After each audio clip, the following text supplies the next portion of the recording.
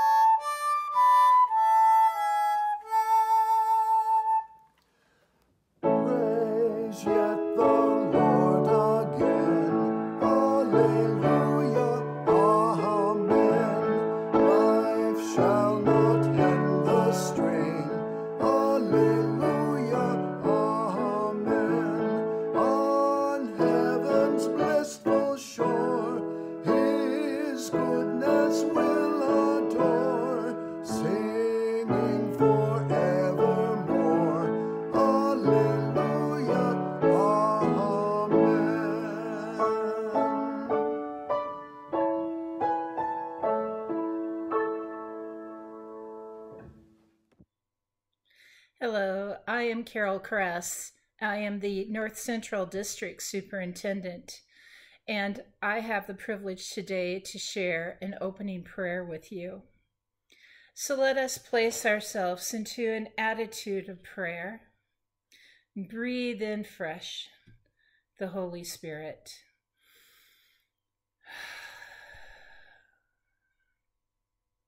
And let us pray.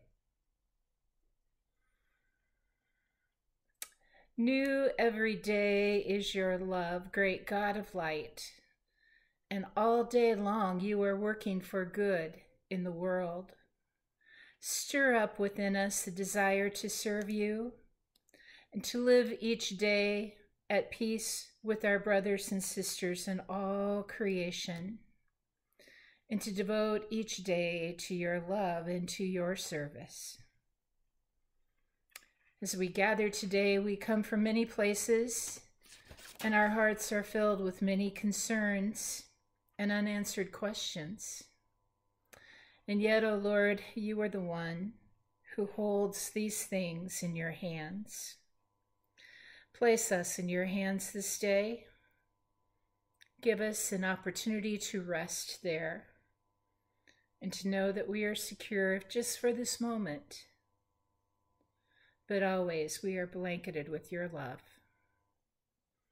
Bless and keep us, and open our heart to worship you as we are bound together with cords that cannot be broken.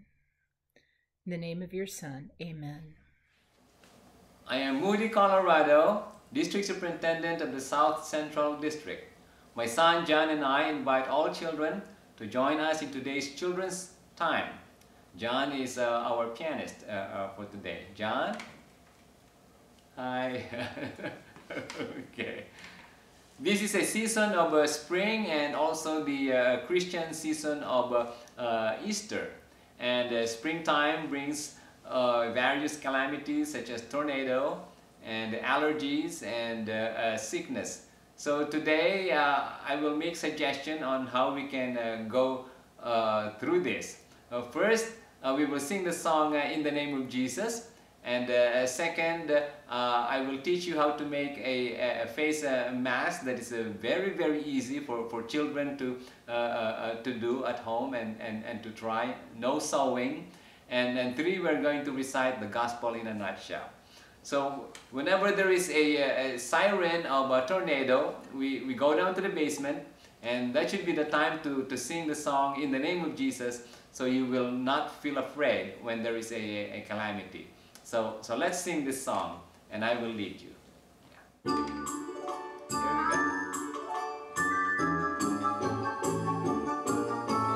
In the name of Jesus, in the name of Jesus, we have the victory, amen. In the name of Jesus, in the name of Jesus, demons will have to flee. In the name of Jesus, Jesus, all my sins are washed away. In the mighty name of Jesus, we have the victory.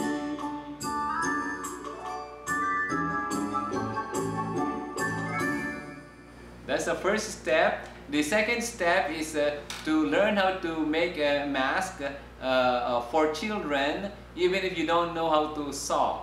I don't know how to sew, but I need to make my own face mask, and I don't like to buy so that I don't compete with others who need the good mask.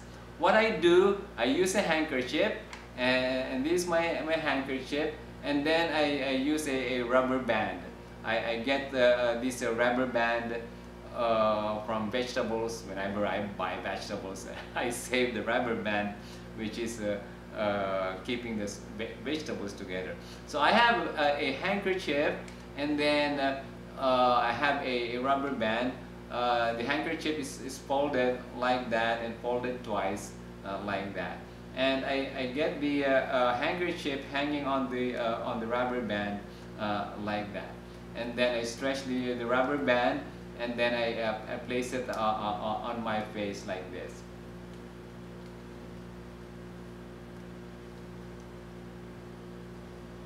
There you go. Yeah.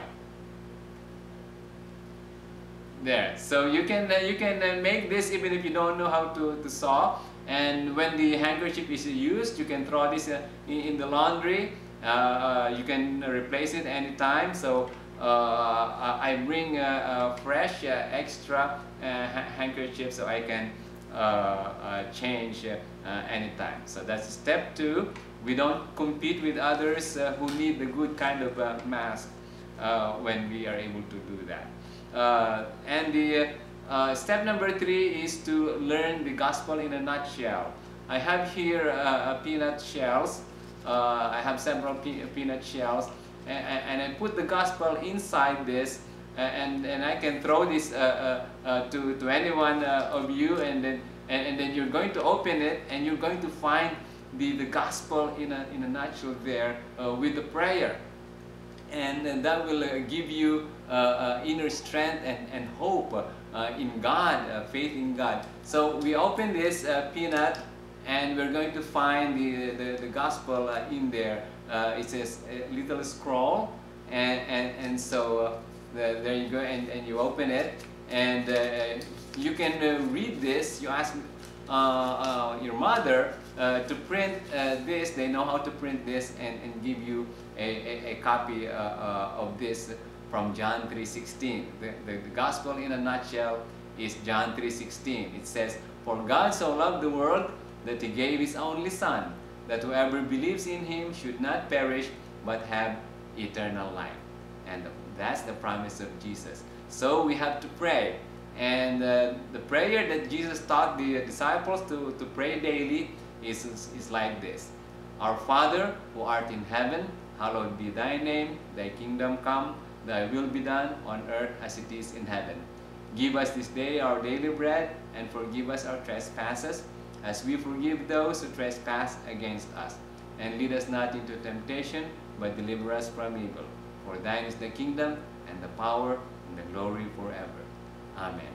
You recite that every day, and you will feel close to God, and you will not be afraid in this season. And just keep singing that song in the name of Jesus. As we say goodbye, we will sing it one more time as we go. And John will play. Here we go. In the name of Jesus, in the name of Jesus, we have the victory. Amen. In the name of Jesus, in the name of Jesus, demons will have to flee. In the name of Jesus, Jesus, all my sins are washed away. In the mighty name of Jesus, we have the victory.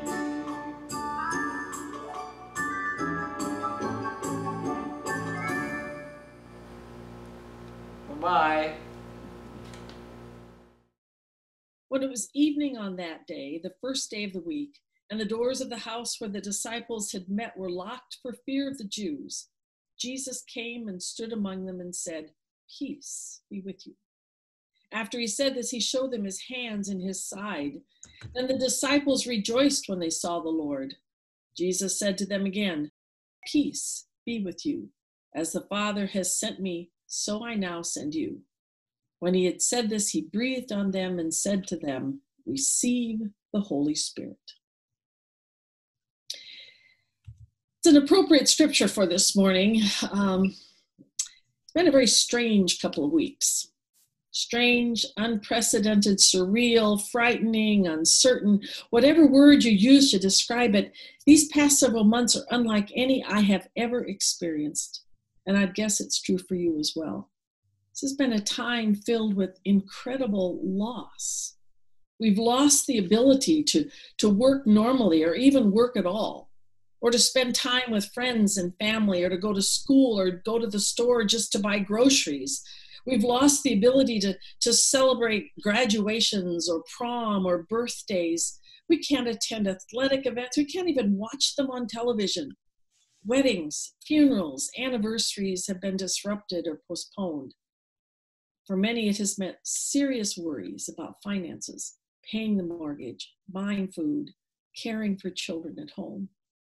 Even church, that place where we find balance in life and fellowship and hope, even that has been taken away from us by the COVID-19 virus. And what I think is even more unsettling is that we have no idea how long this quarantine is going to last or what our new normal will look like when this crisis is finally over. It's a time of deep loss, great uncertainty, and we are all doing the best we can to cope.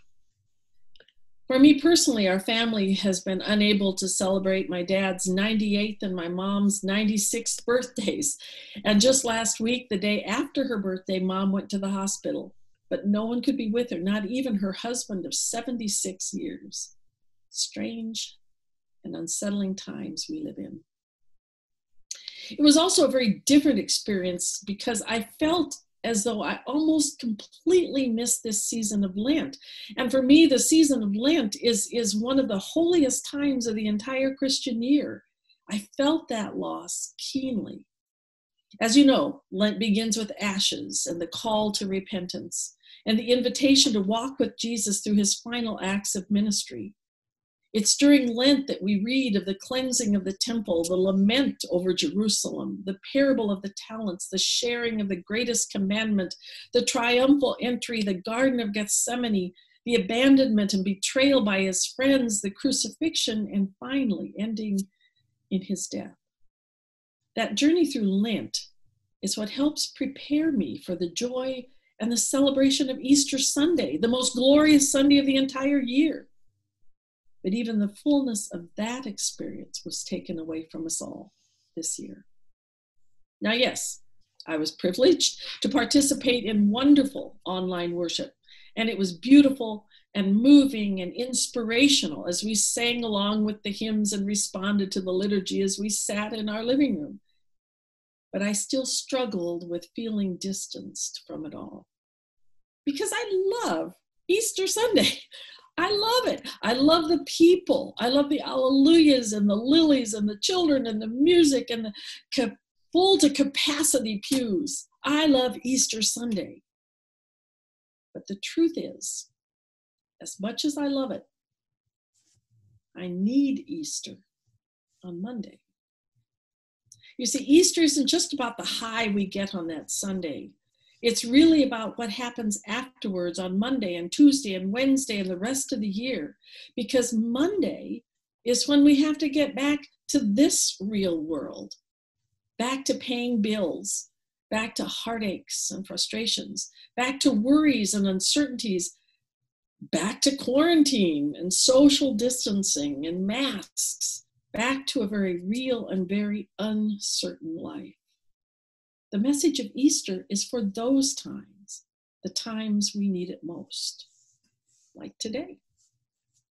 We need Easter on Monday, as did those first disciples. Just think about it. Those first followers had seen something they could never forget. They had seen the lonely crucifixion of their beloved friend, the man they hoped would change the world. And to compound that misery, not only had they left him to be tortured and crucified all by himself, but they had denied ever even knowing him. Now imagine having to live with that memory, that guilt. Since last Easter, I'm sure we've all confessed to hundreds of misdeeds and misthoughts and mistakes, but imagine if you had done what the disciples had done. Because the truth was, they had saved their own hides at Jesus' expense.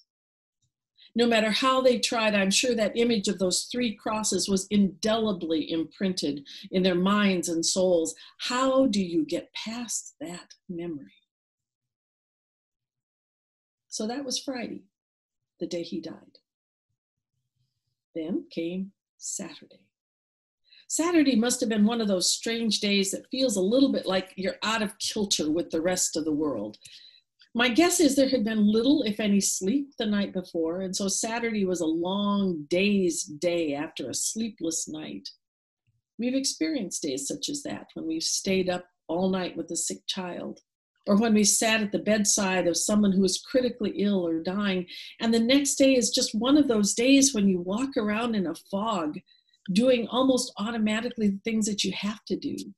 I think their Saturday must have been like that. And remember also, Saturday was the day they went to church. It was their Sabbath. In Luke, we read, on the Sabbath they rested according to the commandments. That was their habit for that holy day, and I would expect they followed that commandment to spend the day in meditation and prayer and worship. But this Sabbath was different. This was a sad, broken, unreal kind of day. So, Friday he died. Saturday they went to church. And the next day, the first day of the week, which would be like our Monday, at sunrise, Mary went to the tomb, and that was the day all heaven broke loose. We read, Mary Magdalene went and announced to the disciples, I have seen the Lord, and she told them that he had said these things to her. It's a great announcement, but it wasn't enough for the disciples, for as we read on, when it was evening on that day, the first day of the week, and the doors of the house where the disciples met were locked for fear of the Jews. Did you get that? Even after Mary's amazing announcement, they were still hiding behind those locked doors. They were still afraid. They were still uncertain. We go on. The doors of the house where the disciples met were locked for fear of the Jews. Jesus came and stood among them, and he said, peace be with you.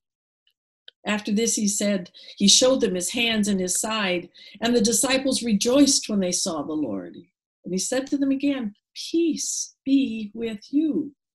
As the Father has sent me, so I now send you. And when he had said this, he breathed on them and said, receive the Holy Spirit.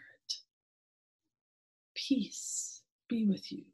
Receive the Holy Spirit. Friends, Easter isn't just about what happens on Sunday. It's about what happens on Easter Monday. It's about those times we most desperately need to hear the message, the good news of Easter.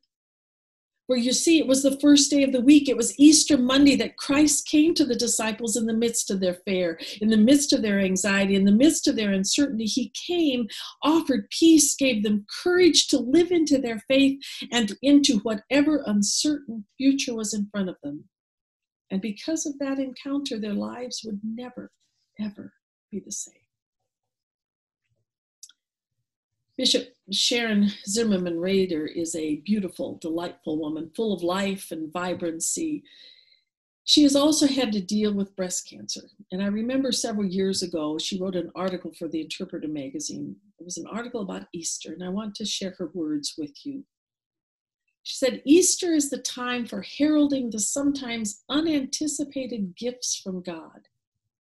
I was only 7 or 8 when my great uncle Bill died.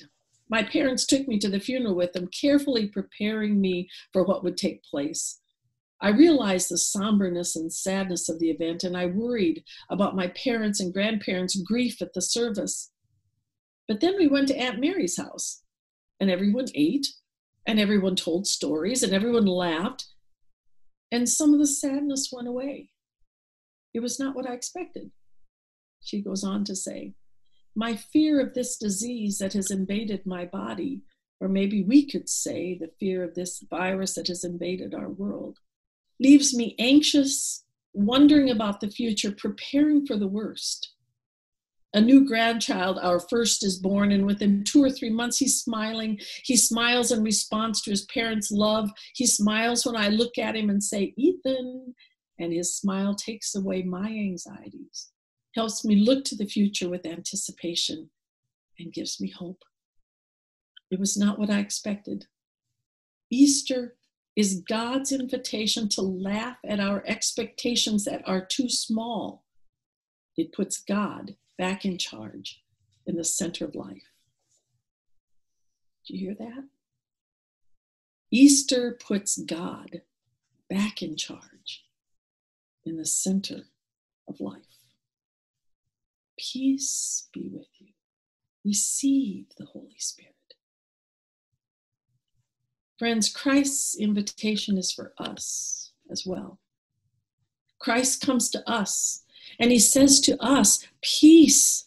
And he offers us the transforming power of this Holy Spirit. And instead of fear, we can begin to live our lives in the power of his promise. Peace. Receive my Holy Spirit.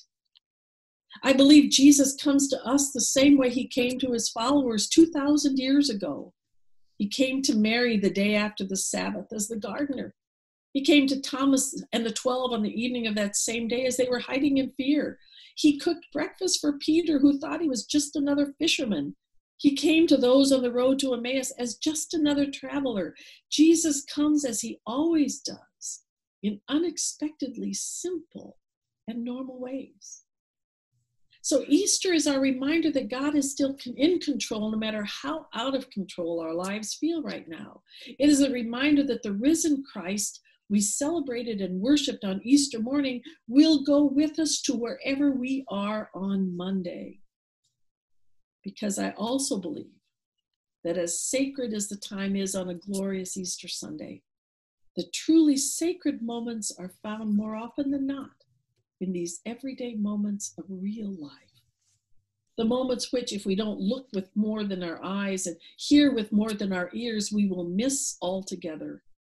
Moments that happen on Easter Monday and Tuesday and Wednesday and Thursday. We can recognize him in the faces we meet on the street. We can see him in the eyes of the people who come to our food pantries. We can see him in the moments shared with our children or grandchildren, even if by FaceTime. We can see him in the fellowship of the church, scattered though we are, in every facet of everyday, ordinary, Monday life.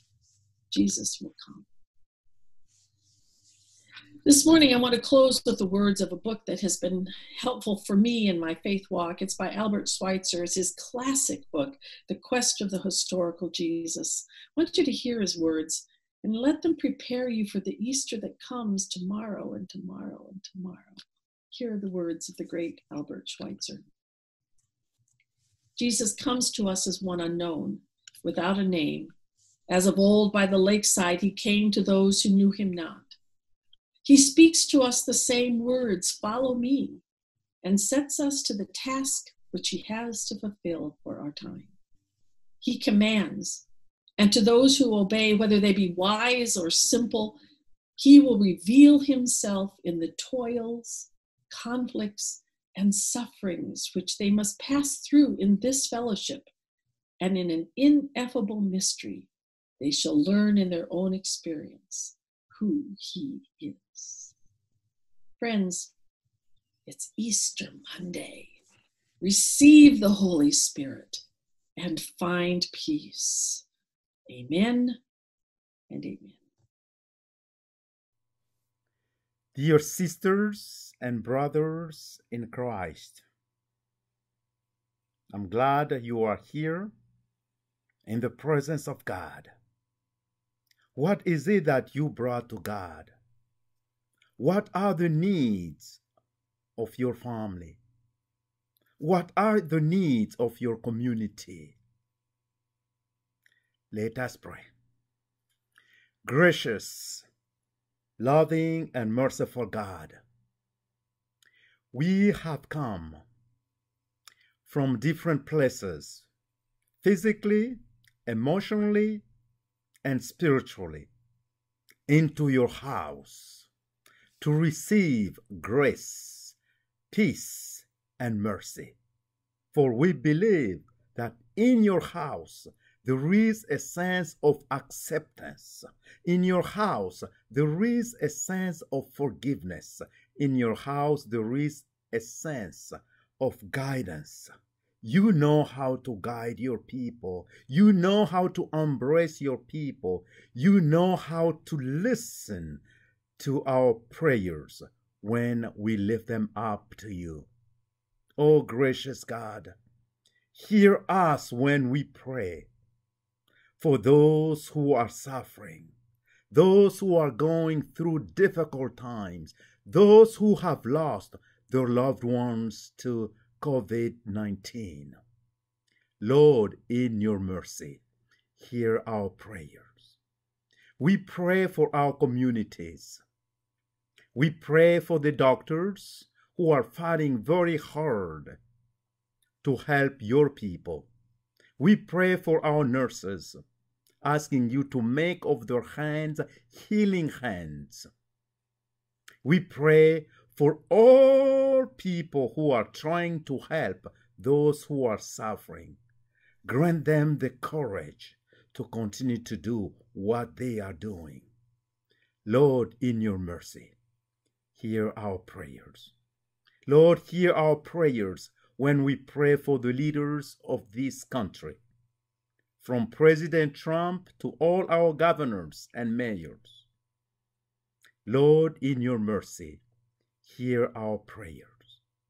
Lord, hear our prayers when we pray for presidents around the world, when we pray for kings, emperors, when we pray for all leaders around the globe, asking you to grant them a great vision for healing for their people. Lord, in your mercy, hear our prayers. Lord, we want to pray for all our pastors, wherever they are. Grant them the ability to lead your people during this difficult time. We lift up district superintendents. We pray for all our bishops within the United Methodist Churches, as well as all denominations. Grant them the wisdom to lead your people. As your people who have been forgiven, as your people who have been received in the house of the Lord, as your people who have been blessed by God, enable us, O God, to pray the Lord's Prayer as you taught your disciples over 2,000 years ago. And we are going to say this prayer together. You don't mind me because I am going to offer my prayer in French. Notre Père qui es aux cieux, que ton nom soit sanctifié, que ton règne vienne, que ta volonté soit faite sur la terre comme au ciel.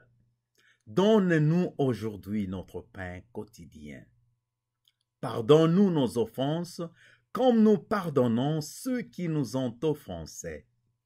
Et ne nous soumets pas à la tentation, mais délivre-nous du mal, car c'est à toi qu'appartiennent le règne, la puissance et la gloire au siècle de siècles. And all God's people say, Amen. Hi, I'm Ron Carlson, Northwest District Superintendent, and I have never been more proud in my life than to be an Iowa UMC person. As I watch the pastors and lay leaders across the state reaching out and being the church to God's people. We see people using Facebook, YouTube, websites, phone calls, letters, and notes. It's amazing the way that they continue to reach out. Now, I know at this time many of our people are not in a very good place. Some of you have been affected negatively by the farm economy, floods, job losses, and sickness. Please know that you are in our prayers. I want to encourage those of you that have been continue to be blessed by God in this time, though, and I ask that you do your part to support your local churches with your usual offering and gifts. Know that this would be a perfect time for you to give even more and give a special gift in this time of need. Please remember that together we can do more than any one of us could do by ourselves. You can give your gift by electronic transfer, you can mail it to the church, or you can drop it off. They will gladly receive it in many different ways. I'd like you now to pray with me. Gracious God, we thank you for all that you do. We ask that you be with those who are suffering and those who are sick. We ask that you be with our first responders and caregivers. We thank you for those gifts that you continue to give to us in the many ways in which you bless us. As we receive them, help us to use them in ways that will grow your kingdom and grow your people. We pray all this in Jesus' name. Amen. Hi, this is Doug Q, Superintendent of the Southeast District. This is my wife, Miss Jody, and we have the offertory today for today's worship. It's 10,000 Reasons.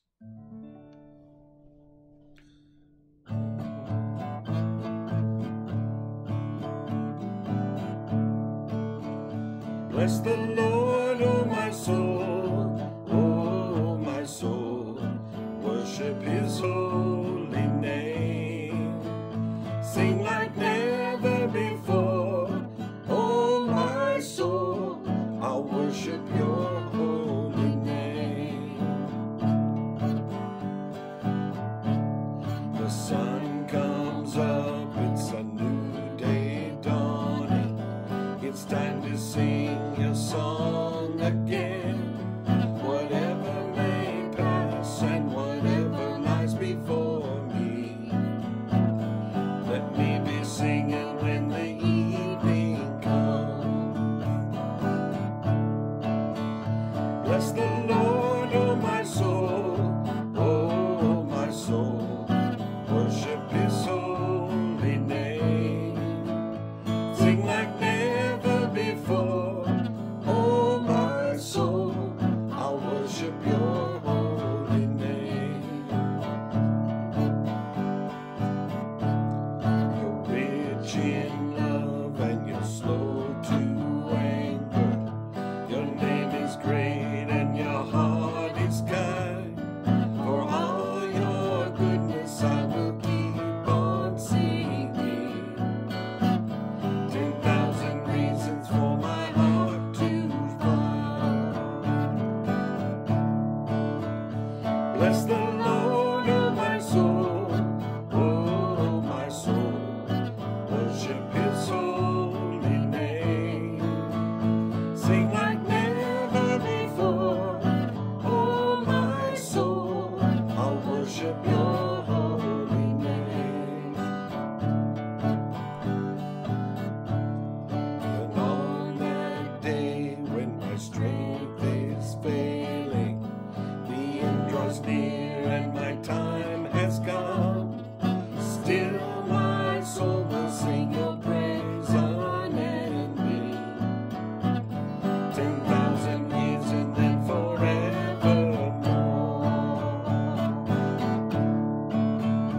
Bless the Lord, oh my soul, worship his holy name. Sing like never before, oh my soul, I'll worship your holy name. Yes, I'll worship your holy name. Amen. Great God of love, source of light and hope, as our time together in worship is drawing to an end, we seek to carry you with us wherever we go. We seek to unite our hearts in love with you, with one another, and all of creation, giving thanks for all that you have made, the beauty all around us. We hold in our hearts and prayers our pastors, seeking for them a time of rest, renewal, and recreation. We hold our congregations, seeking to find hope and joy and purpose in this time of isolation. We pray for our communities and for our world, that your light would shine from the smallest to the greatest. Give to us direction. Well up within us a source of life and hope and joy and beauty. Holy One, we seek your grace for our world, healing in the midst of this pandemic. We seek a new beginning, a new joy, a new life. We seek to celebrate the resurrection life of Jesus in our congregations and in our communities. And our lives are living, are loving.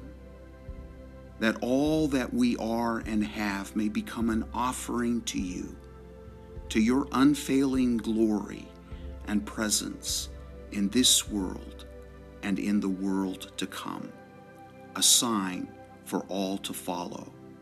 Amen. Friends far and near, thank you for joining us in our online worship service today.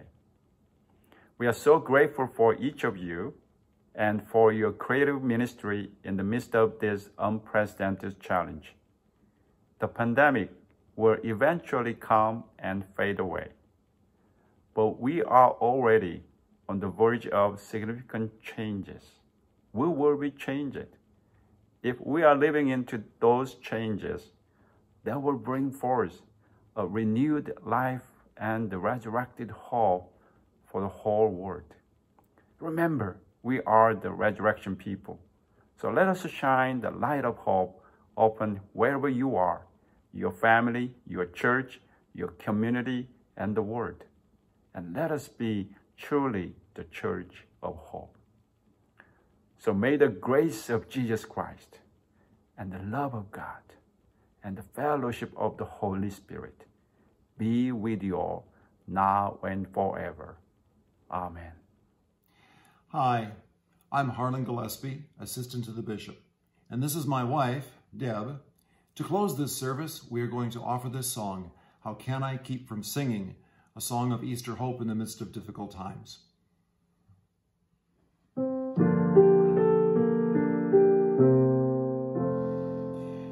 My life flows on in endless song above earth's lamentation. I hear the clear, though far off hymn that hails on new creation. No storm can shake my inmost calm, while to that rock I'm clinging. When love is Lord of heaven and earth, how can I keep from singing? Through all the tumult and the strife, I hear that music ringing. I find an echo in my soul. How can I keep from singing?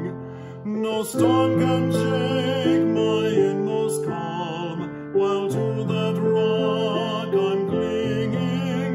Since love is Lord of heaven and earth, how can I keep from singing?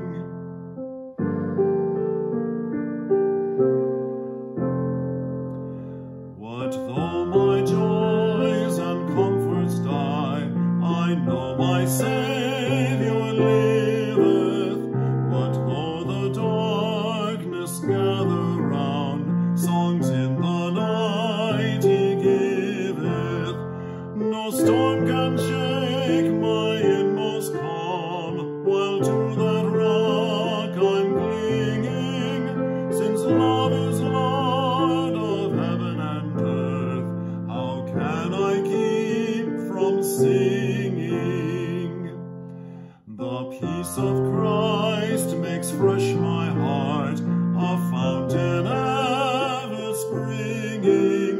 All things are mine and I'm at his, how can I keep from singing? No storm can shake my inmost calm, while to that rock I'm clinging. Since love is Lord of heaven and earth, how can I keep from singing?